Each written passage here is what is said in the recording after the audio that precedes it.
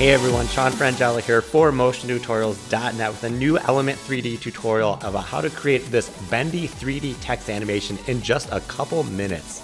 This episode is brought to you by ArtbeatsEXPRESS. Create a free account at ArtbeatsEXPRESS stock media by subscription and receive complimentary broadcast quality resolution content files. No credit card payments or obligations are required. Click the link for more details. So here we have this fun little text animation created all inside of After Effects using Element 3D, the Video Copilot plugin, and some new features for version 2 to create the bend animation. So let's get to talking about how to create this, and then we'll talk about animating it and then adding the lighting and rendering effects really quickly for this sort of animation. So I'm just going to create a new composition. It could be whatever settings you want as far as size, and then I'm going to create a new solid with layer new solid or Command Y, call this E3D.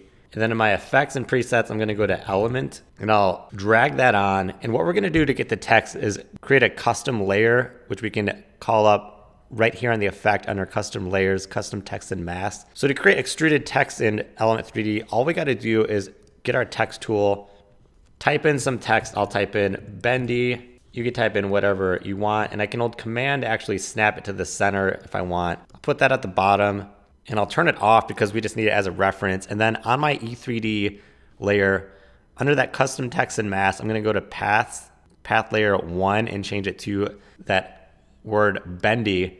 It's not going to do anything right away because we need to go into scene setup. And here we have where we'll create all of our assets. And all we got to do to extrude that first path, number 1, is click extrude. Bam, we got some text. That's awesome.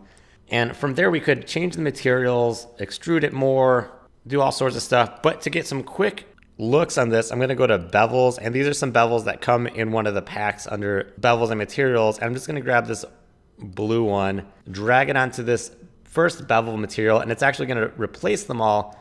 And you can see now we have multiple layers of text, and if I want, I can grab any of them, like this shiny black one, extrude it more, and then grab the other ones and change the Z offset. If they need to punch out of the front, I could do the same thing with the blue one, maybe even expand the edges a little more. And what's nice about these is you can get a quick start and then customize it as you want. And if we change this from shaded to wireframe, we can see our wireframe mesh, and that's what's actually going to be used to do our bending. Let's go back to shaded and go to OK. And there we have our 3D text. We could create a new camera with layer new camera or a Command Alt Shift C. And I can press the C keys and a pan around. And there we have our 3D text. Well, in Element 3D version 2, what we can do now is go to our group settings. So this is automatically under group 1. And I'll go to particle look. And now there's this new deform section. And what we can do with that is open any of these up. So we could open up bend, check on enable. It's going to give us our axis and we can bend it, and check that out. That's pretty cool right off the bat. You can see it's kind of bending. And these are fully animatable too. So we could bend it like that. If we change our bend axis, that doesn't look right. And if we change our bend direction, you can see it's actually rolling the bend around. So it looks like the edges are bending. And if we get this at 90 degrees, it'll actually bend straight forward and backwards. So if we change our bend angle, it's going to bend the edges. And what it's doing is automatically centering that. If we wanted to change that origin, we could actually offset it X and Y. And you can see it, you could kind of bend it from just the beginning of the text or a different point. And I'll just zero that out. Now again, what's cool about this is that we can animate it. So if we have this starting off pulled pretty far back, we could go ahead in time, turn on that stopwatch for bend angle, press U to show keyframes, and then go ahead a couple frames and we'll snap it to the front. Go ahead 10 more frames and we could just copy paste this keyframe so it kind of bounces out. And then we'll go ahead 20 and have it bend back towards the front. And then we'll go ahead 1 second by doing shift page down 3 times. And we'll do 0. And that way it'll anticipate and kind of wobble back into place. Now this is way too jumpy. So what we want to do is select all these, go to Keyframe Assistant, Easy Ease. That's going to help us a bit with smoothing out our animation. And we could take it even further by selecting all of them and just pulling some of these curves for our motion curves to where it's really snapping that animation and anticipating and following through a bit. And if you want to adjust it, you can zoom in or out just like you can on the timeline. Now this is under edit speed graph. If you want to do edit value graph, you can see this one. It's similar, but might work a little better for our uses to kind of build out this snapping anticipation type thing. So here we have some cool animation on that. We could even just pan our camera around a bit by turning on position and point of interest keyframes, just have it moving around.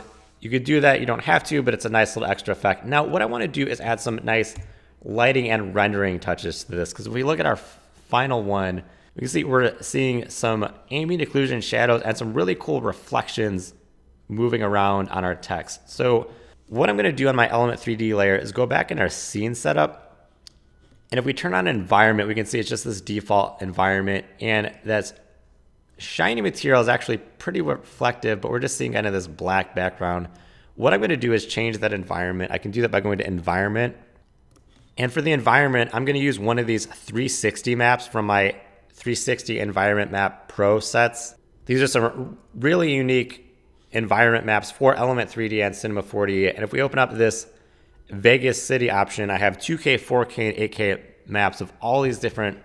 And so this is one shot all over Las Vegas, so it can be really cool for all sorts of different things and glowy reflections in your material. That's pretty cool stuff. I really like these neon sign ones. You can kind of see those are some nice bright pinks and greens in the colors, and we'll see some really cool reflections bouncing off from that. And on my materials, I can go to other materials like this front white one and turn up the reflectivity so we see a little bit of that.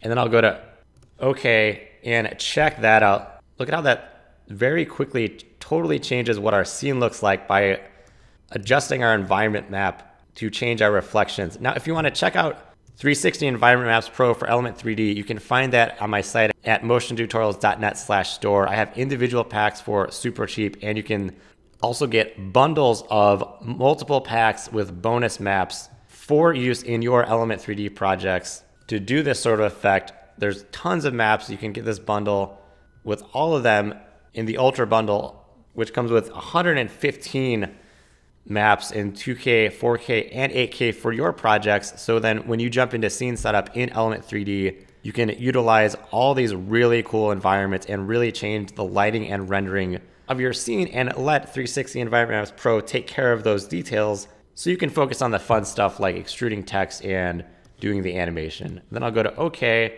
and now we have another totally new look.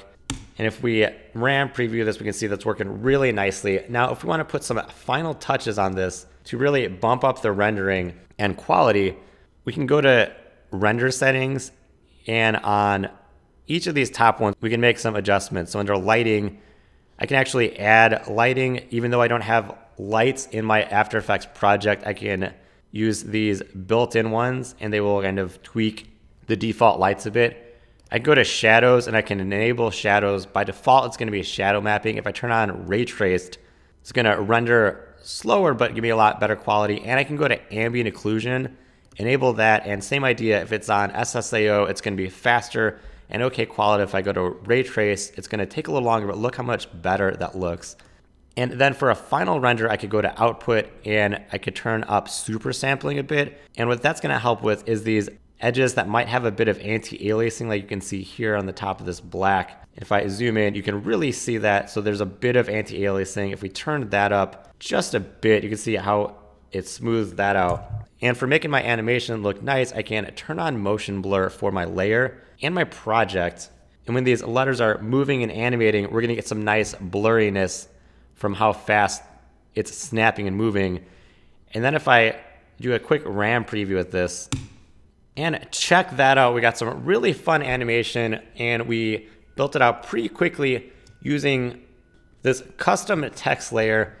And the fun part of this is that new tab under Element 3D version 2, it's this deform tab where we can bend stuff, we can twist our geometry. Look at that, looks pretty crazy. If we do that, we can enable these on and off and do some fun stuff with this new tab, and then very quickly use Environment Maps Pro to totally change and adjust the look of this scene and reflections. So I hope you learned a lot from this one. It's a fun one to put together. I always like touching on new and different uses for Element 3D.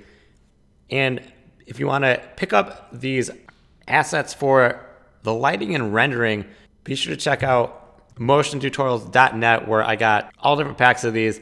And you can check out all the other free tutorials and Element 3D content on the full site at motiontutorials.net, where you can learn a ton about After Effects, Element 3D, new features for all sorts of motion graphics and 3D software. And if you like this tutorial and want to hit me up on social media, the Facebook page is facebook.com/motiontutorials, and you can hit me up on Twitter. I'm at Sean Frangella. If you have any questions or requests for tutorials, and if you want to get a hold of these project files or any of the project files used in any of my free tutorial projects, you can check those out by becoming a Patreon subscriber at patreon.com/Sean Frangella, where you can throw in a couple bucks to support the show. Maybe you don't want to buy products, but you like watching these tutorials and you want just the assets used in these specific tutorials. You can become a follower on Patreon and help the show that way. And if you want to learn more about Element 3D, be sure to check out some of my other Element 3D tutorials.